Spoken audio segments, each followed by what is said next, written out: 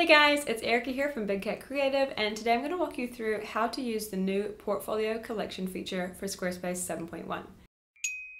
This is an awesome new feature Squarespace released that is perfect for showing off your projects, photo galleries, or case studies, and there's really quite a lot you can do with it.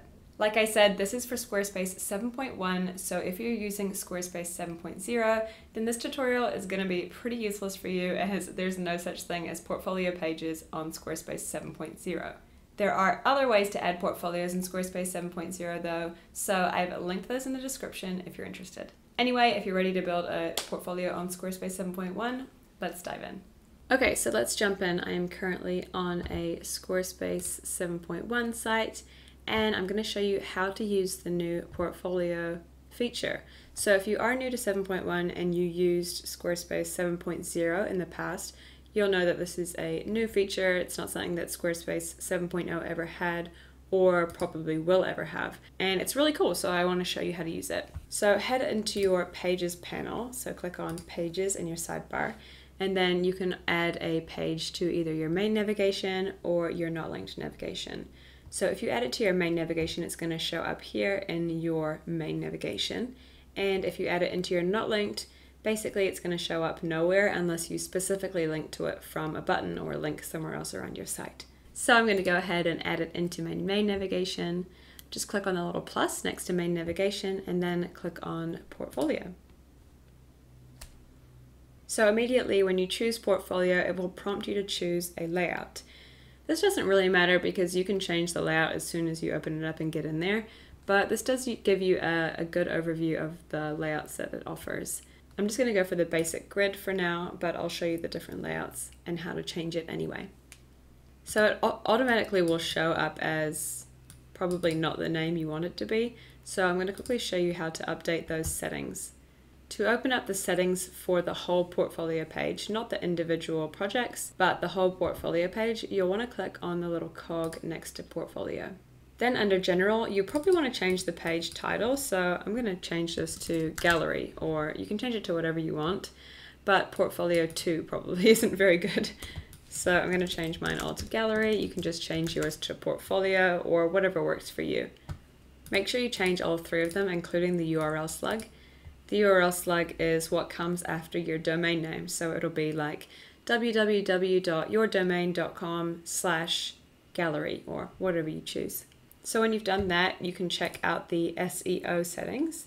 So the SEO settings are basically what Google or other search engines will show people who are searching. The title will automatically be taken from your page title unless you set something else specifically. And then if you add a description here, this is what will show up in Google or other search engines. So it is good to add a description to all of your pages around your site. You can learn more about SEO if you want to. Squarespace has some awesome tutorials all about SEO and their recommendations. If you don't want to do that, just type something in here and follow this little guide. If you want to add a specific social image for this specific page, you can add that here. And under your advanced settings, this is just where you can put some code. So if you don't know anything about that, then don't worry about it. As long as you have your page title sorted out and your SEO, that's pretty good. So when you're done with that, just click Save in the top corner. And Squarespace automatically gives you 6 placeholder projects, which is pretty cool because then you can actually see how the project page is looking. So this is the grid option that we chose, and I'm going to go ahead and click Edit on the project page, and I'll show you how to edit the design of this page.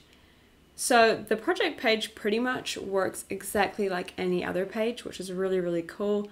The only difference is you have this project section within your page. So you can actually add sections above the project section. If you know how to use Squarespace 7.1 at all, you'll be really familiar with how to edit pages and how to add different page sections. So I just went ahead and added a section above the portfolio section, and then you can add it below as well. You can add as many sections as you like, just like any other page, and you can even move this section up and down wherever you want to on the page. So the main difference is that this section is a specific project section, and that means it has project settings, and the settings are quite different from just regular page settings. So if you click on this little edit section icon, you'll firstly be presented with different layouts. So this is what we chose at the very beginning, but here's a list of the different layouts. So go ahead and experiment with these, check them out, see what they look like.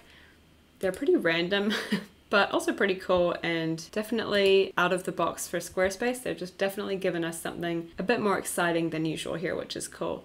I often like using the grids because I think they look really good. And there's two different types of grids. So there's a grid overlay and a grid simple.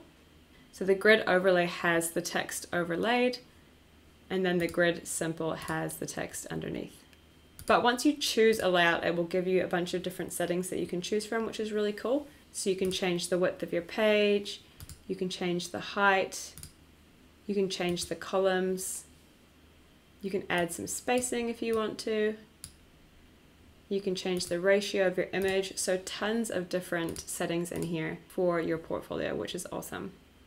So once you've chosen your layout and added in your settings, you can also add a background to this section, which is really cool. And if you don't want to add a background, you can update the color. So depending on what color themes you have around your site, you can update the color theme to whatever works for behind your projects.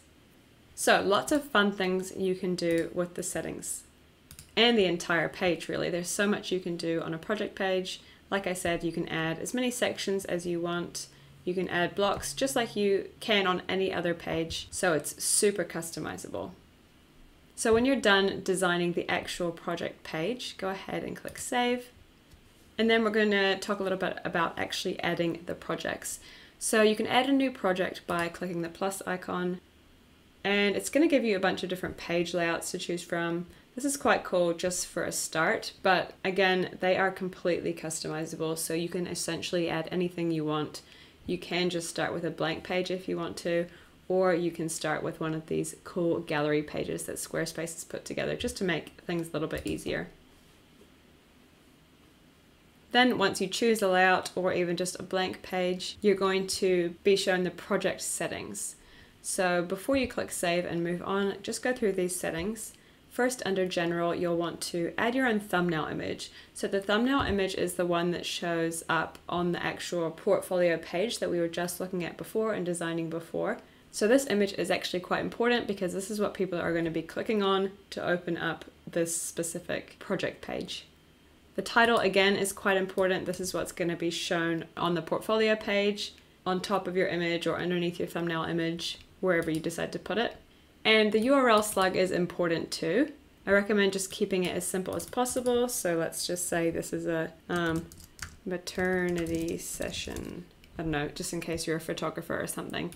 And then you want to keep that slug. It actually automatically updated it for me, which is awesome.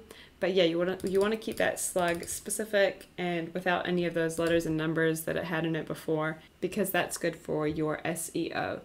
And then moving on to SEO, just like on the portfolio page, we can add a title and we can add a description. So it's the exact same thing again. The title is going to be taken from your project title if you don't change it. And then the description is optional but recommended. Then if you want to, you can add a specific social image in here. If you don't add a social image, you can see that it's actually just taking the thumbnail image, which is quite good. So if you're happy to use the thumbnail image for your social image, you really just don't have to do anything, which is great. And when you've entered in all of those settings, click Save. Then this is going to automatically open up into the project we just created. So now we're here on the maternity session. I know it's a weird thing to write, but I had photographers in mind when I was making this. So this functions, again, exactly the same as any other page, which is really, really cool. And luckily in Squarespace 7.1, we have heaps of different options for page sections and gallery sections. So if you're planning to show images in your portfolio, this is a really good way to do it because Squarespace has so many cool galleries that you can choose from.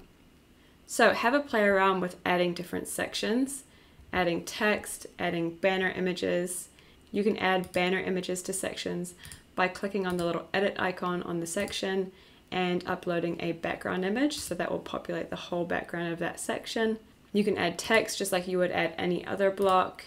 You can change the settings for each section under format, obviously the background, which we just talked about, and you can even update the colors on each section depending on what you've got programmed in for your color settings.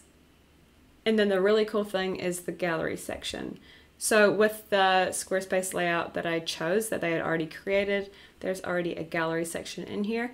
But if you want to add one, all you need to do is click Add Section, then come down to Gallery. And then again, it'll give you a ton of different layouts you can choose from. And then again, you can totally change this if you want to change it to something else. But this is a good preview of some of the different layouts that the galleries can give you. So I won't add one because I've got one right here, but you can add one and have a play around with it.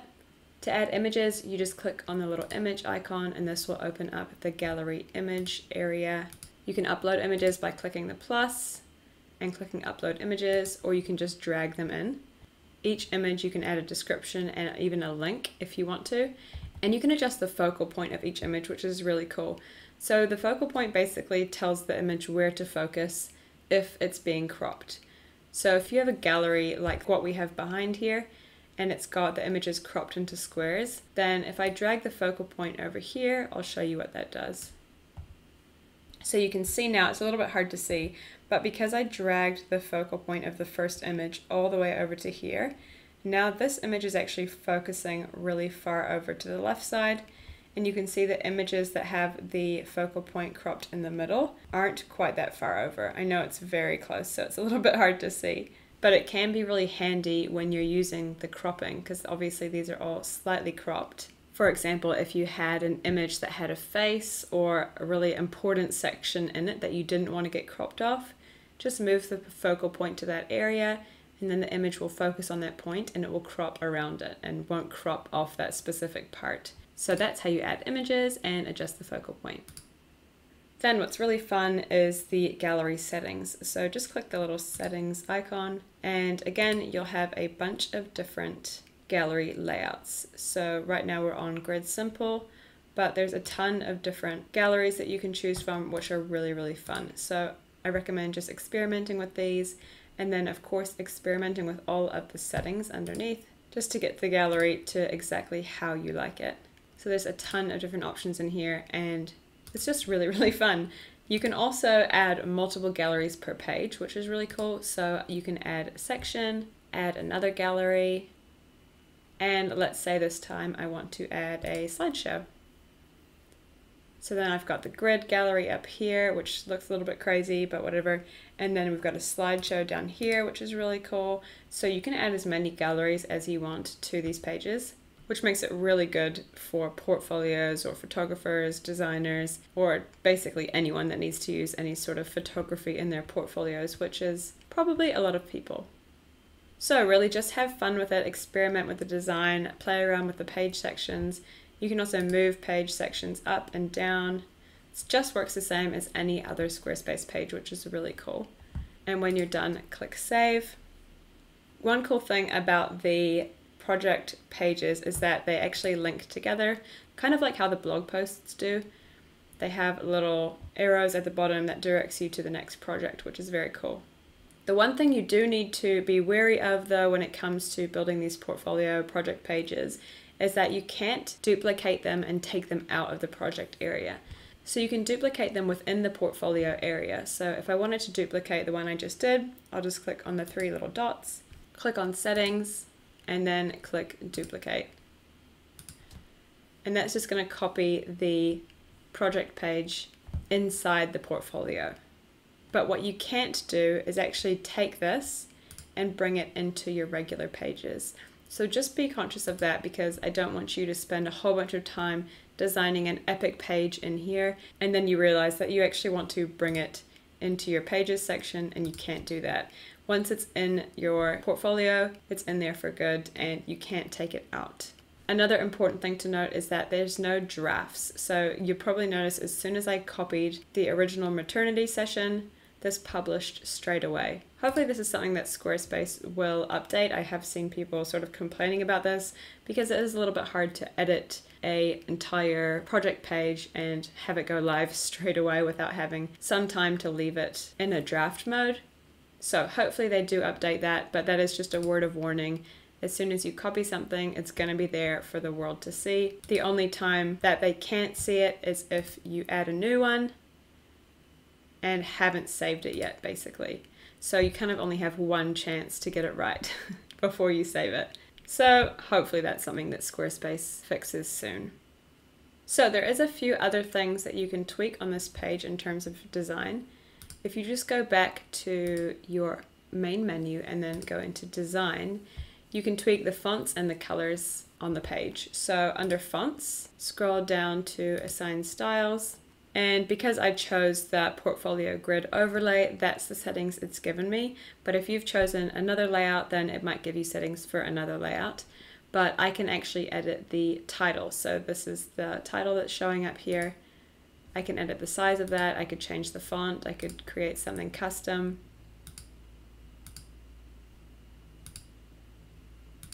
So I've just made it a bit smaller, as you can see. If there's anything else that you can edit, it'll show up there under the design, fonts, and assign styles, just as long as you're on the actual page.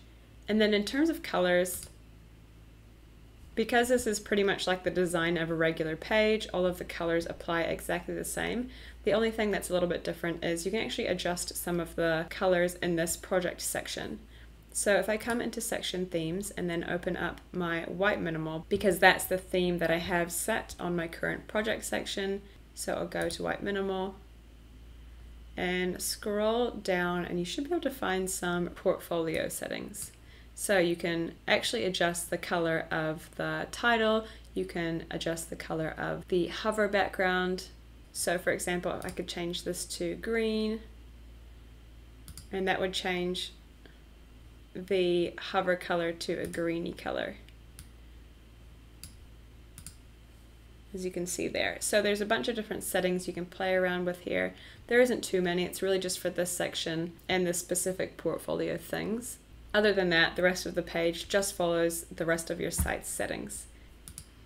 So remember to click save before you back out of anything, and that is pretty much it for the new portfolio / project / gallery sections. I hope that was useful to you, and I hope that you're enjoying this new Squarespace 7.1 feature. I know I am. So if you have any questions or any comments about these new portfolio sections, feel free to comment below. I'll link some more Squarespace resources about these portfolio pages below the video too. So I hope you enjoyed and thanks for watching.